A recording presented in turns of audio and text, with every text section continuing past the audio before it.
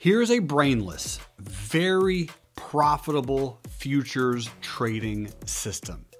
It's so easy. The other day, I saw a pigeon with one wing, one eye, type 2 diabetes, make so much money using this exact setup. The pigeon's name was Ferdinand, by the way.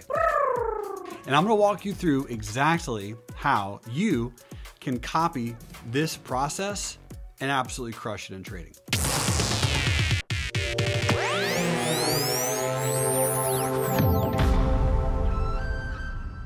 When you're talking about futures trading, either the NQs, the ES, the NDX, if you're doing a prop firm, I'm going to walk you through a way that you can absolutely guarantee how you are going to perform and how you are going to see a setup ahead of time. You ready?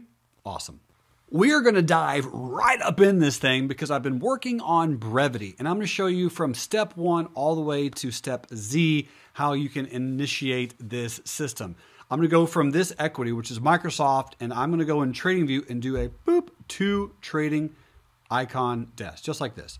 Now, I'm going to go into the icon and make sure I click sync and layout. I'm going to make sure I have symbol and crosshair synced up. Then I'm going to go ahead and pull up the E-minis, all right, ES. Now, again, this works on the NQ, this works on gold, this works on oil. I prefer when I trade futures, I trade the NQ or the E-minis. And full disclosure, I probably only take somewhere between 6 and 12 futures trades a month. If you are looking to get more futures knowledge, I'm sure you're aware of this, but we do have an entirely free program created by Arabia, who is an absolute trading monster. And it's, well, complimentary. So go to reallifetrading.com, go to free courses, and check out her futures program. It's really sensational, and she gives you even more step-by-step instructions on how to create consistent cash flow trading futures, and she has helped so many traders do just that. So here we go, E-minis. Now, my step, that was not the E-minis, here's the E-minis. Step 1 is on the left-hand side, I select a higher time frame. The higher time frame that I personally choose is the hourly chart. Now, in futures trading, this is my opinion, of course, but when I said earlier that you can guarantee what you're going to do, I like to have a bias. And the bias is, this is how I'm going to take a trade no matter what. Now, are you going to follow your rules or are you going to follow your system? It depends on how bad you want to make money trading. I mean, that's really what it's going to boil down to. I personally love money. I think it's awesome. So I want to make a lot of money. So therefore, I stick to my rules always, without question. On the left-hand side chart, I'm going to have the hourly, and I'm going to pull up the 20 exponential moving average. Feel free to tweak and adjust this to see what suits you best, but I am letting you know what I use. All right, the 20 EMA, and that's it. Left-hand side of the chart is the 20, and the right-hand side is going to be the 3-minute with the 10 EMA. And here is the best part. What I'm looking for, the 10 EMA strategy does not change, but what I'm personally looking for is the left-hand side is going to help me determine the overall trend direction. Am I going bullish or am I going bearish? How do I make that decision ahead of time? How will I even know, night prepping for the next day, what direction I'm going to take the trade? Well, what does it say on the left-hand side of the chart? Am I above the 20 or below the 20? If I'm above the 20 EMA on my hourly chart, guess what direction I'm taking? That's right. Me and Ferdinand are only going bullish. That's it. Am I going to take a bearish trade? No. Why not? Because the primary trend is bullish. What if you could have made money on a bearish trade? Yeah, you could have. I'm sure of it. There's tons of money being made all the time. You don't have enough money. I don't have enough money. No one has enough money to catch every single trade all the time. It's irrelevant. Find the one that you want to make. 200 good trades a year net is my goal. Let that sink in. 200 good trades per year. If out of those good trades I get 5 or 10, maybe 20 great trades, I'm extremely happy. 200 a year, that's my aim. Left-hand side of the chart. Here we go. We're obviously bullish. So the right-hand side on the 3-minute chart is I'm looking for the first bear candle to close above the 10 EMA, which is the 10 EMA strategy, or the first bull candle to close below if I'm shorting. But since I'm not, and since right now we are above the 20 EMA, I'm only looking for bull setups. Therefore, this one, actually happens to be, case in point, a perfect setup right here that happened about an hour and a half ago. I didn't catch this particular trade, unfortunately, but you could have, because on the left-hand side, you know to be bullish. And here's your 2 bear candles closing above the 10 EMA. These also happen to be the first bear candles to close above the 10 EMA, which is, of course, well, the 10 EMA strategy. First bear candles to close above. Now, the best part about this is there's actually 2 of them. So the entry would have been above the high. The stop loss would have been below the low of that bull candle. And that's not that many points. We're talking 4 points almost.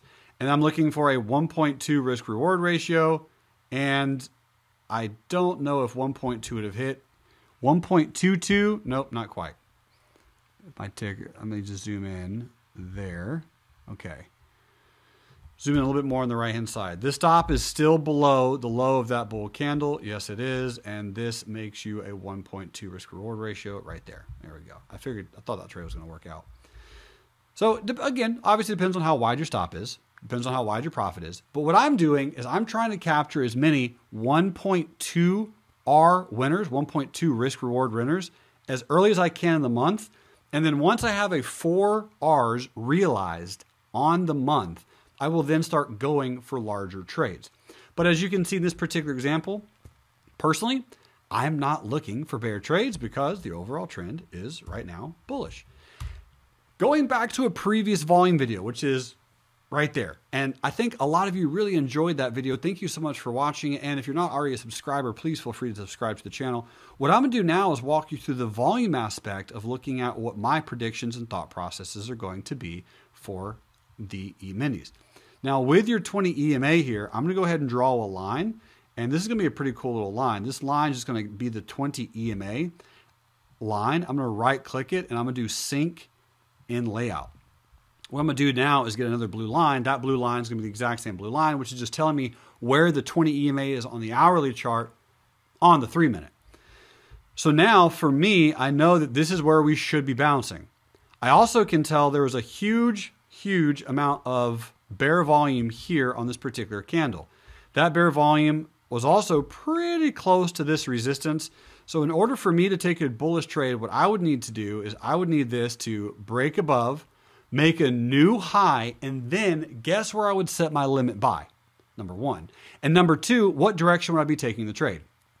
If you answered bullish, go ahead and give yourself a thumbs up because you are correct. How would I have known to be bullish? Well, because we're above the 20 EMA on the hourly. It's pretty simple, right? I would then, and I'm going to draw this in a different color, I would then go ahead and plan for the trade to come down, and I would set up a limit buy at 48.84 limit with a stop probably at 48.79, and I would expect it to pop up to 48.90. That particular trade is purely 100% based on this volume, the trend, and old resistance, new support. That's it. Now, what if I want to take a trade bearish? Well, if I want to take a trade bearish, I can go ahead and tell you what needs to happen because I know that we need to take out the 20 EMA on the hourly chart. Therefore, in futures, I'm always waiting for the trap to be placed because all of you know futures are extremely trappy. Keep in mind, don't use the words they pushed the markets higher, or they ran it up overnight, or they ran it up over down. There is no they who is trying to manipulate you out of your money. No one cares about you. Okay, your amount of money is so small compared to how much money is in the market. No one knows you're even there. There is no manipulation behind the scenes. There is no Wizard of Oz. It's buyers and sellers. That's who's moving the market. Buyers who want to go up, sellers who want to go down, people who are trying to buy, people trying to sell. That's who's moving the market. Therefore, what I'm looking to do is I'm looking for traps. In futures, I like to wait for buyers or sellers to be trapped before I take a position. So for me, I'm going to wait for the E-minis to make a new low. At that point, we will have been below this low, and below this low. And we're going to be below what? That's right, the 20 EMA on the hourly chart. At that time, once we are lower, I can then go ahead and set up my trade ahead of time, planning to go ahead and get in on the retest.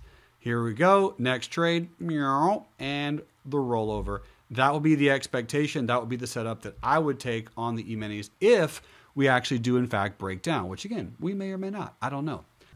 All right, I'm back. New day, got my baby boy new RLT Polo and 8 points to the upside on the E-minis. Wanted to take the trade that I was recording and just take it and play it out so that we can kind of see what happens. And what you'll notice on the right-hand side, right, the trend is bullish still, and we have been interacting and bouncing nicely off the 20 EMA on the hourly. So when we got above this bear volume that I talked about, we closed above it, made new highs, we retested, went long at 4882.25, stop at 4877, and I almost got stopped out overnight. I mean, this was all asleep. So right here, I love it, but we got close. But hey, close is only good in hand grenades and horseshoes, as you all know with futures. I love futures because of the ticks and very, very rarely ever getting slippage. And yes, that could have stopped me out. Now, if I had been here to watch that trade occur, I would have noticed huge bear volume. And once we close above that bear volume, I would have obviously played some longs in here because this bear volume is obviously extremely indicative of a trap. Same thing with this one, right? Bear volume, again, occurring at the 20 EMA on the hourly chart. And then market open, poof, ran into 48.90. So almost 8 points, 7.75 points to the upside on 5 contracts. Hey, it's a good payday. Thanks so much for watching my futures trading setup and strategy. I hope you find it extremely helpful because if a 2-year-old can do this and make money, I'm sure you can too. Shout out to my boy Ferdinand, the pigeon. Check on that diabetes, man. You can get it fixed. Anything is possible when it starts in the mind first. All right, family, you rock. Click that subscribe button if you're a dad. And you're also a trader. Love you.